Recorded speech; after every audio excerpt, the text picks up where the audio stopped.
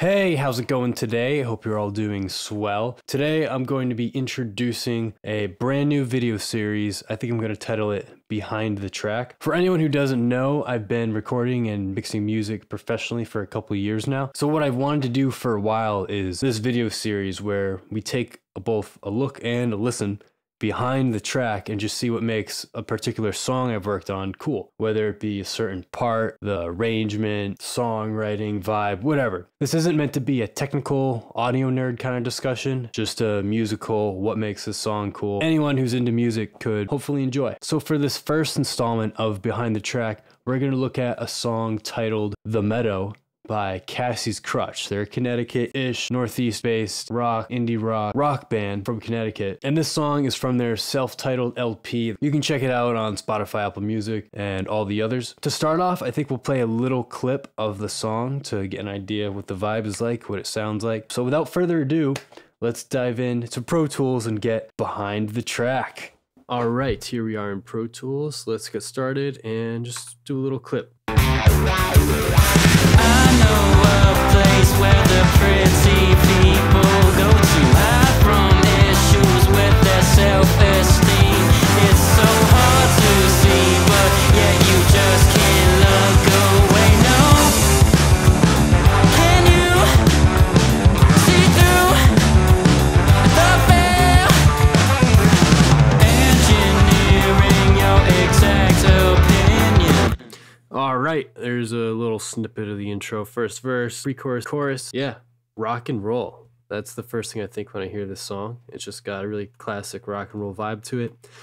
To me, very 70s sounding in the guitars and kind of the just overall vibe throughout. I hear a lot of Led Zeppelin influence for sure. I know the guitarist who had a good hand in writing this tune. He's a huge Zeppelin fan, and you hear it here. The song has a lot of, at least from what I'm hearing, they had a direction with this one and they really just went after it, being that kind of vintage, I guess, classic rock vibe. And I'd say they went for it and they executed. So the first things that stand out are the performance and that just intentional vibe.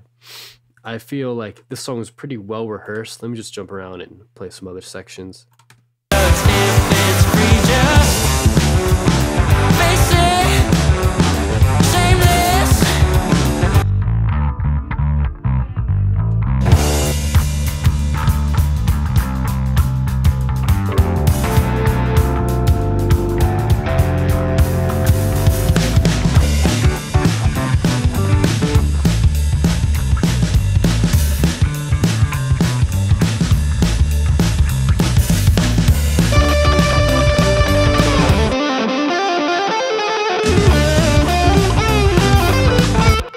Yeah, there's some really cool tones in this song. It just seems really, everything's really intentional. The guitar tones, the bass tones, and the way it was played more than anything, I think, is what made this song really kind of mix itself. It was one of the easier ones of the record to put together, one where you just kind of throw the faders up, get the instrument sounding in the ballpark, and it just was cool within, like, I don't know, maybe a half hour of working on it, which is pretty fast, I'd say. The vibe was right there from the beginning, so kudos to the band, obviously, and also the tracking engineers who worked on this song and captured these tones. What I like about this really comes through in the drums, and I tried to accentuate both the vibe and just the drums themselves, and because they're played with just confidence, and that really just brought things together. To try to bring that out even more, what I did was add this parallel drum distortion bus right here. It's kind of big. It's a good old decapitator to give us some analog-ish sounding dirt and grime. I'll crank it up with the drum soloed so you can hear what that's really doing to the sound and adding to those drums.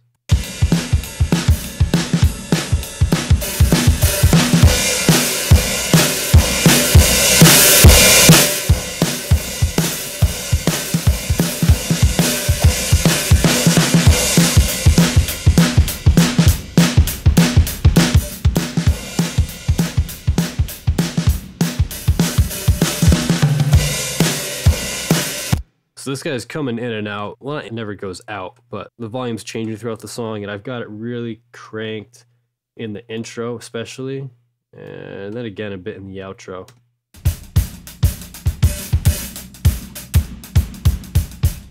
If I take that out, the drums just kind of, they're not as mean in rock and roll.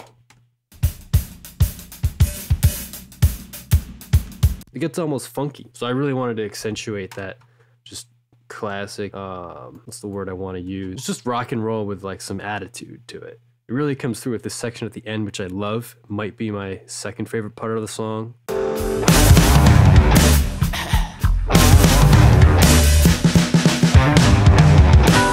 More about that later, but you can see I bumped up that drum distortion there to try to bring that vintage whatever vibe out even more. That vibe I'd say is paralleled with the bass and guitar tones. Let's go to the bass first.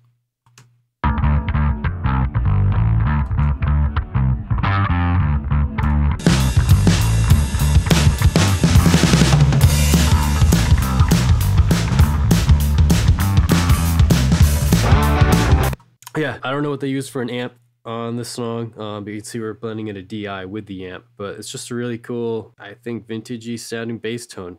Maybe it's a P bass. Let's listen to it in solo again.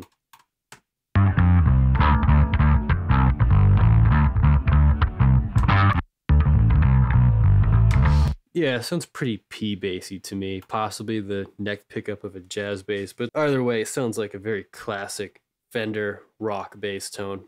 Groovy, it's got some dirt to it. Let's go to the guitars.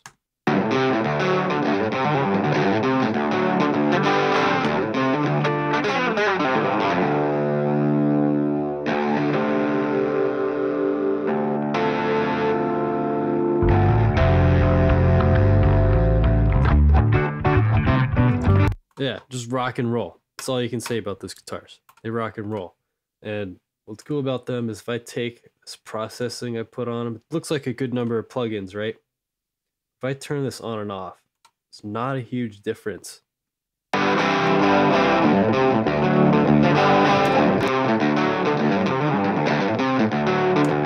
there's a little less low mid kind of muddy stuff. There's a little less high mid harsh stuff, but really these are each doing kind of a tiny thing. The tone itself, its integrity was tried to keep it through what I did with this processing, because it has that rock and roll attitude that just fits the vibe. Everything here in this song, all the elements really gel together. It's like they were meant to go together. I think it's a product of both good tones and also, like I said in the beginning, the performance was just really cool with this song.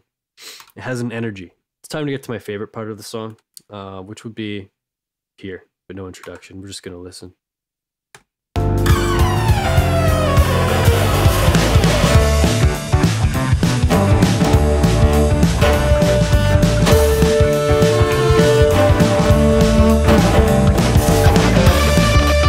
We'll get into that guitar center later in just a second, don't worry.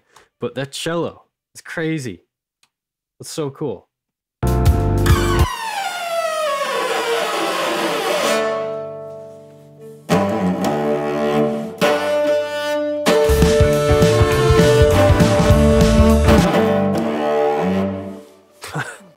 That's so cool. I love the chords so much.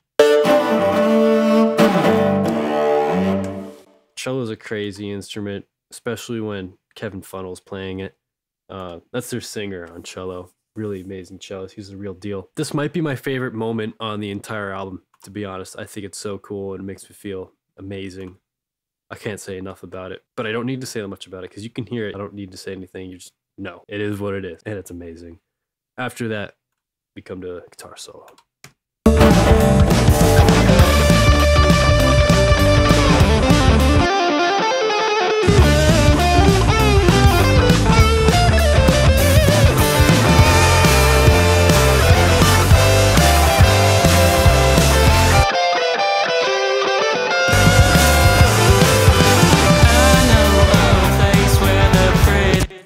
We get to those harmonies in the second half, and everything about this, it's just so, again, just really fitting the vibe. Nothing is out of place here. The guitar solo is just really your bread and butter. It's like, you can't go from this crazy cello thing to another verse. That would be such a letdown. You got to go to a crazy, wicked guitar solo with big delays.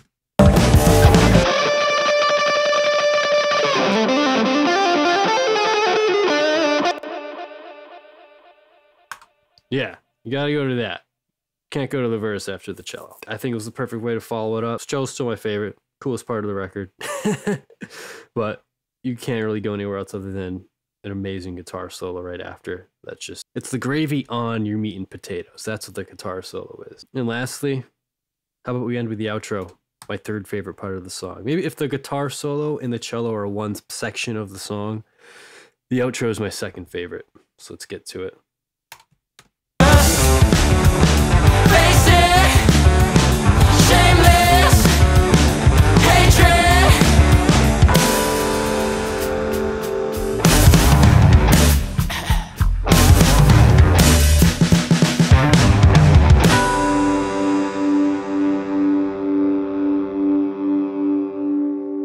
That just really brings together the whole band in the room vibe that I'm loving about this song. Sounds like a band. They're playing together. They're listening to each other while they're playing.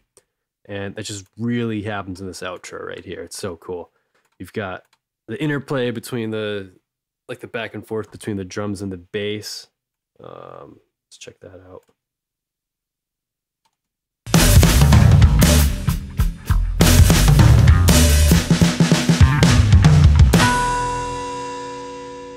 Really cool stuff on the bass there, between that harmonic that really sticks out like crazy at the end. It's like, oh, hello. And then just the simple, it's so simple, but the ghost note, whatever, tapping.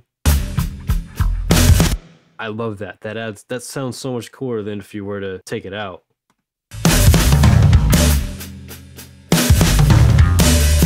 What's better than a hi-hat? Hi-hat with the bass doing that. Heck yeah. And the guitars, they're ripping away too.